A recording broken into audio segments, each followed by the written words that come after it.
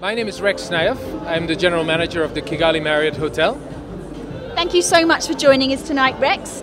And congratulations, because Kigali Marriott has picked up not one award, but 2 awards. Rwanda's leading business hotel and Rwanda's leading city hotel. So quite the accolade. What does this mean to you and the team at the Marriott Kigali?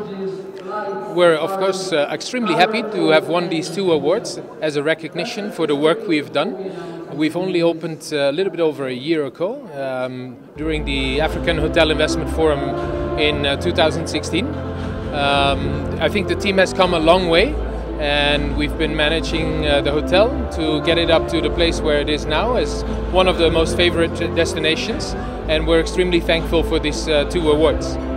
And will you be able to use the awards to market the property further in the future, perhaps? Oh, I'm sure we will. It underlines the efforts of the team and the accomplishments of the team. So yes, I think we definitely will. Fantastic news. And lastly, I know you mentioned that the Marriott Kigali has only been open a year, was that correct? Yes, it's actually the first Marriott hotel which opened in sub-Saharan Africa. And it's open 1 year, and there's more hotels to come. Well, speaking about any plans or aims for the future you can perhaps share with us tonight? Well, my predecessor who opened the hotel is actually in Ghana right now and getting the Accra Marriott Hotel ready. And then of course with Marriott as a global brand, we are opening every 13-14 hours a hotel somewhere around the world on average. So there'll be many more to come. Okay, exciting times ahead. We'll watch this space.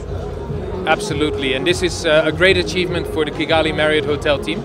And I'll be happy to bring these 2 home and celebrate with the team. Wonderful. Well, listen, congratulations once again, and we wish you every continued success. Thank you very much. We appreciate that.